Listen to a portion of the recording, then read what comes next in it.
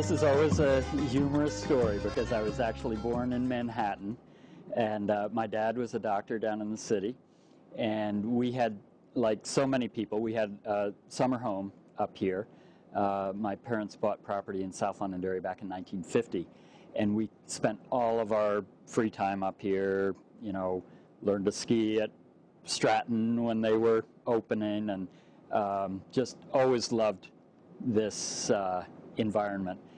I worked on this particular farm, Taylor Farm, as a teenager.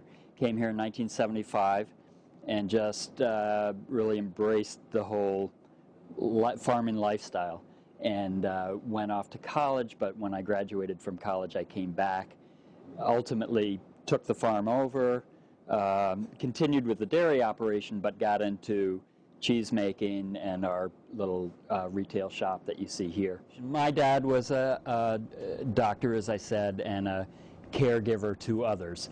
In another sense, I feel that I am also a caregiver to others. I provide food and you know, a friendly atmosphere for the people around me. So in that sense, what he did for a living certainly impacted me and influenced my life. Well, quick overview of the farm. It has been a working dairy farm for many, many years. A family named Amidons were here prior to me. They came here in 1940 and farmed here until the early 80s. And then I continued on with the dairy farm venue, but recognized that the dairy itself wasn't going to sustain us. So again, as I said, we just kind of capitalized on the tourism element. I have always had draft horses, and so we developed a sleigh ride business, which has become a real winter signature of the farm. Here we do have thousands of guests through the farm on sleigh rides. We have a very bucolic scene around the farm, through the pastures into the woods. We have a little campfire up back and serve hot cider and marshmallows up there. And we added this retail shop to augment our cheese business about 6 years ago, and that has fit in very nicely with the activities of the farm and the draw that we have for the public here. My hope is that in the near future we can actually expand this segment of the business and have a little more of an educational component with it, as well as focusing on good local foods and local artisans. We have a number of local artists here that provide paintings and photography and ceramics and blown glass and things like that, which really help to embellish the shop. So that's all part of the web we weave to keep this farm a part of the community. I really have a strong commitment to this area and to maintaining an agricultural base here. I think, you know, it's so easy to lose farms in the state and throughout the country, and once they're gone, you know, they're very rare that land returns back to agriculture. We are the last of 2 working dairy farms in this immediate area, and when I was young there were 15 farms here. So I think it's important for our future generations to see food produced on a local level. We aren't going to feed the world here, but we can have a significant impact on feeding our local community, and I really that means a lot to me. So that's all part of what we are as farmers here. We welcome, encourage people to come and enjoy the farm and support us, and hope to be here for many, many years to come. I started working on the farm in '75, went off to college in the mid-'80s, returned here in '89, working as a tenant farmer for the Taylor family who owned the property, and then had the opportunity to buy a portion of the property in '98. and that was also when we started our cheese-making business.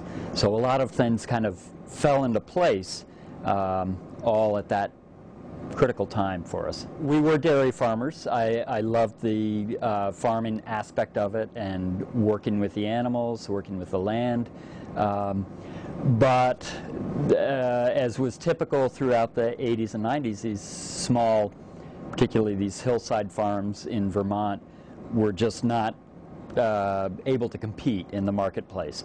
So we had to look for a niche market that would help us to make the farm more sustainable. We had to take our product, which was milk, and convert it into something and add value to it. And there are various options with that. We could have gone to fluid milk or yogurt or ice cream or things like that. We chose cheese because it's relatively non-perishable, has a good shelf life.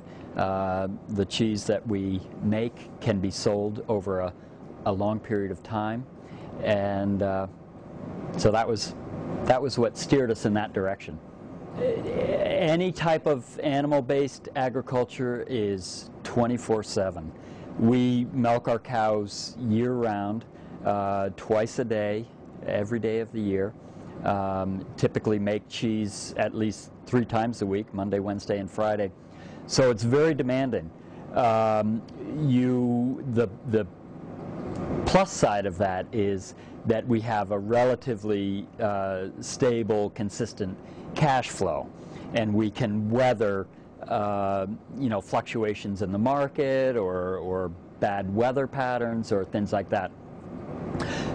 Crop farming or vegetable farming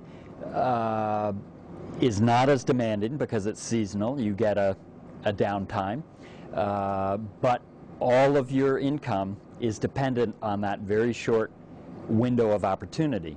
If you have a bad growing season, as we did last summer, with a lot of rain, a lot of difficulties, it impacts your total yearly cash flow and income. So there are pluses and minuses to everything. I personally am an animal person, and I like dealing with the animals. I like growing things as well, but the dairy farm basically, I would say, suits my personality. There's a lot that's exciting. I think what comes to my mind instantly is the people. Both my employees who work with me and the people who come to visit the farm. Because of this lifestyle, we're fairly restricted to working on this property, and I don't get a chance to travel much, but literally the world comes to my doorstep. We have people from all over. We've had people from Japan, China, England, Germany, Holland, Canada, and I really enjoy everybody, and I enjoy interacting with people. Not all dairy farmers are like that. Oftentimes farmers tend to be a little bit reclusive, and so this isn't necessarily the right fit for everybody. But I really enjoy that's the exciting thing for me, is the people.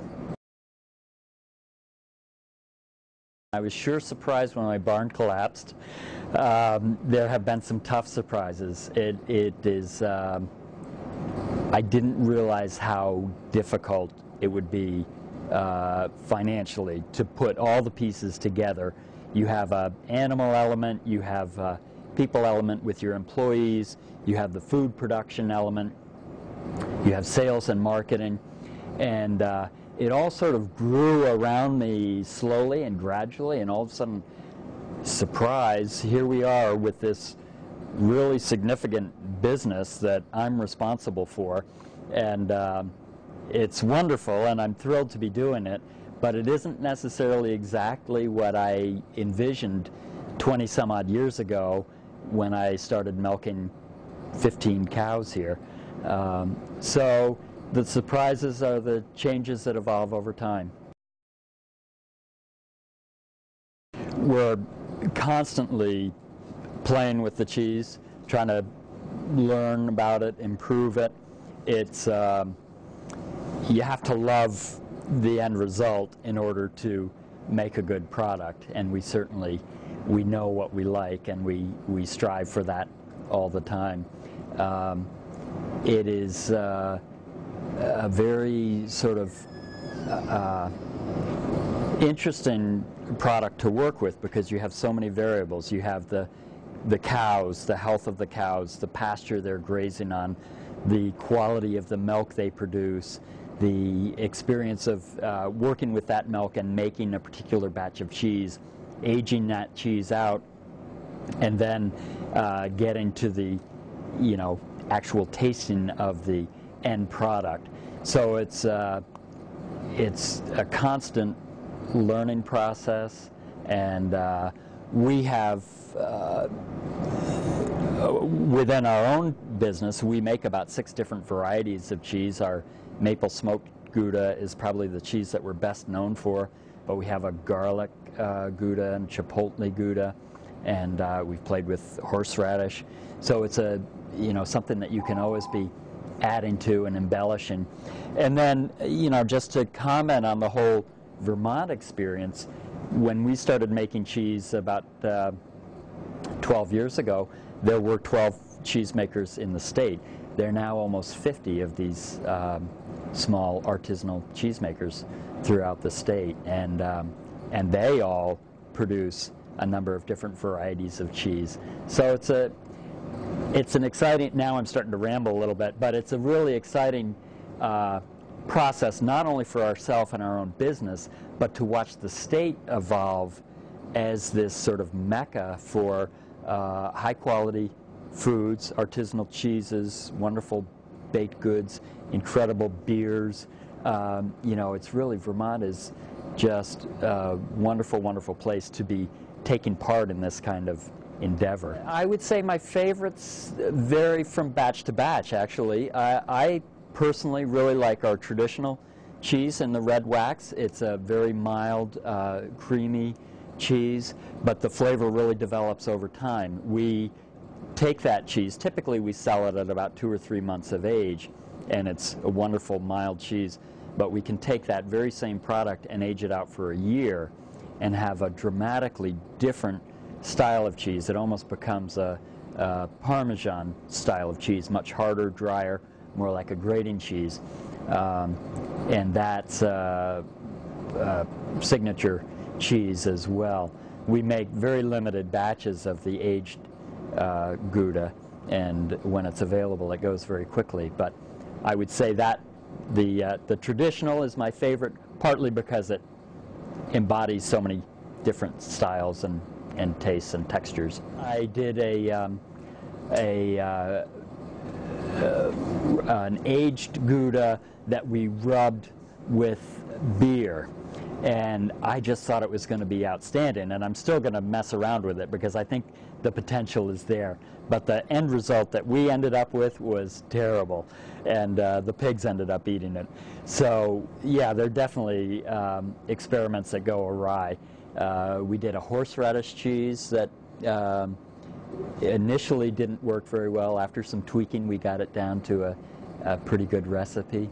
And that's part of the beauty of it. You just you find what works here. The cheese that we produce here is very unique to this farm. It's unique to our cows and our type of milk, the land base that we have here. So, a cheesemaker could take our recipe and make it in New Zealand and have a very remarkably different cheese, even though they were following the same format. Well, there have been a lot of wonderful times, memorable moments.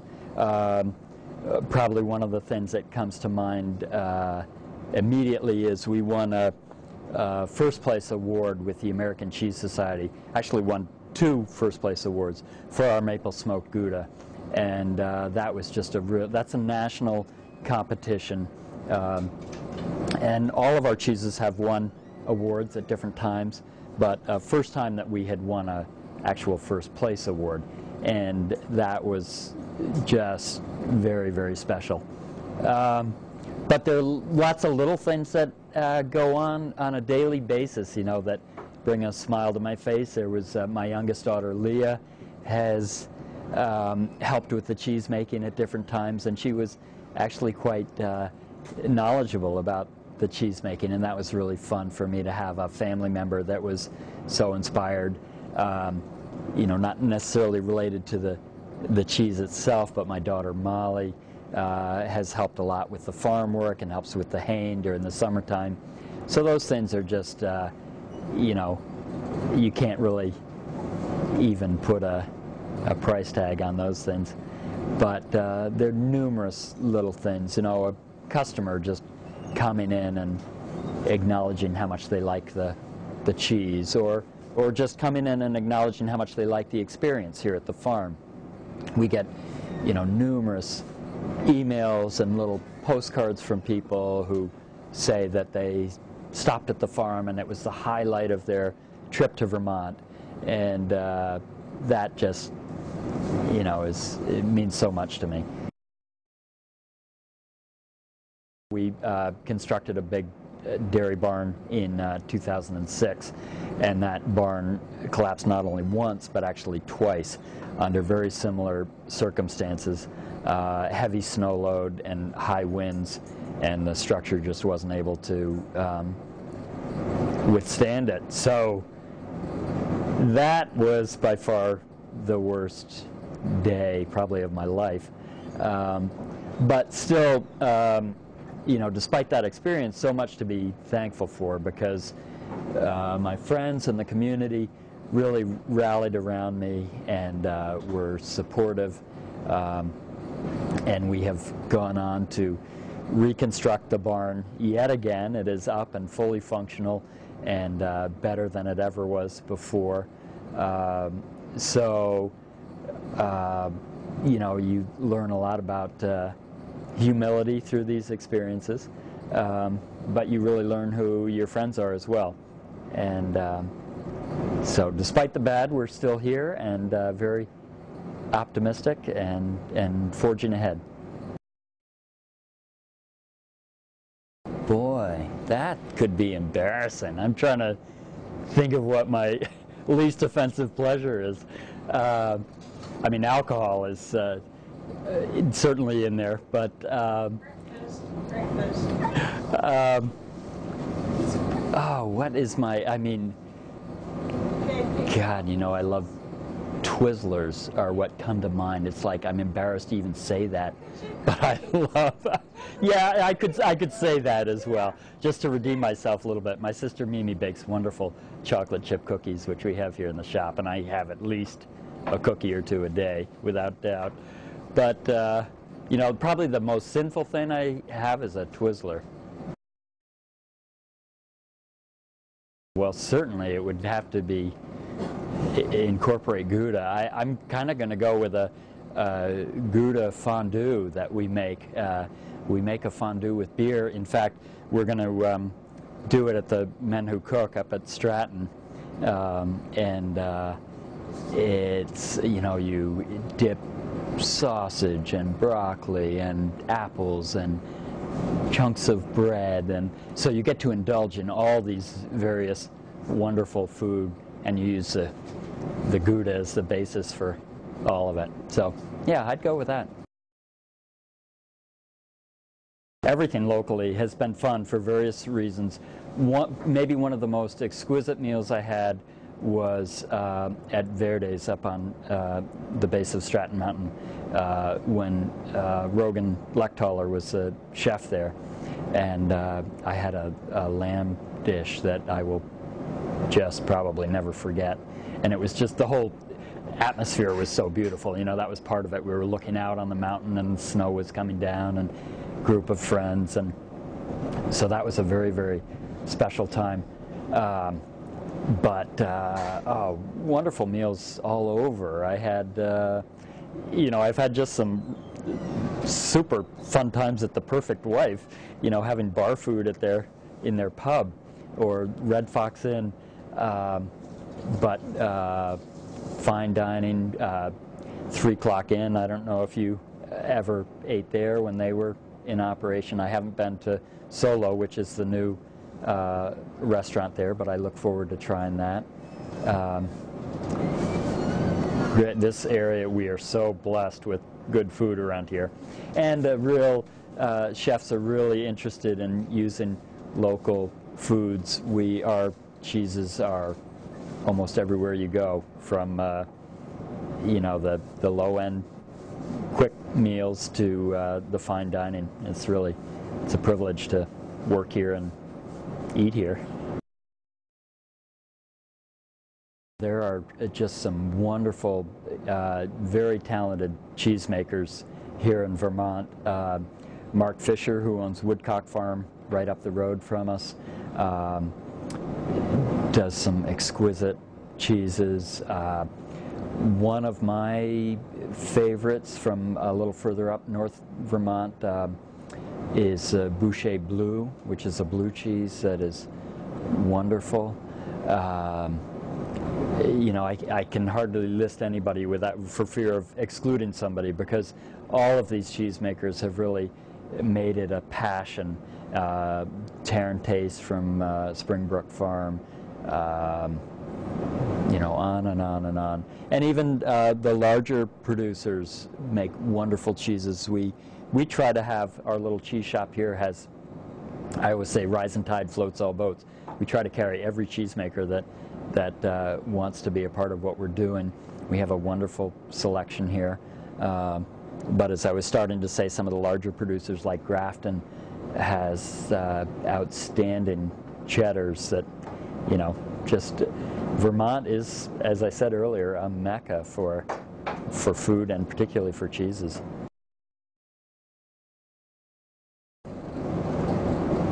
I'm totally shooting from the hip here, but I think historically communities were so small that, you know, they shared in local square dances and potluck suppers, and you know, there may have been a small local newspaper that really, it was relatively easy for people to stay engaged and involved in their communities.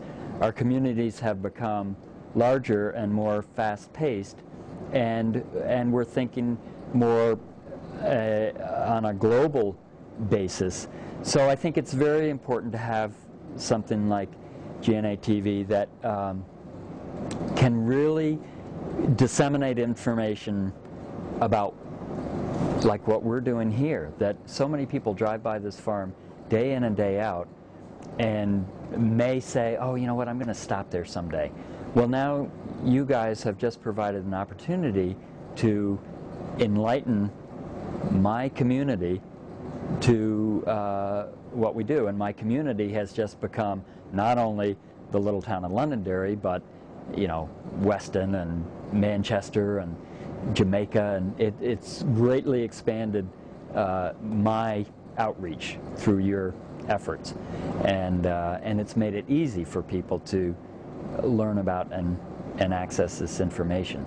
So you know, I think it potentially could be a wonderful source that people would turn to on a very routine basis to gain information about this wonderful community that we live in.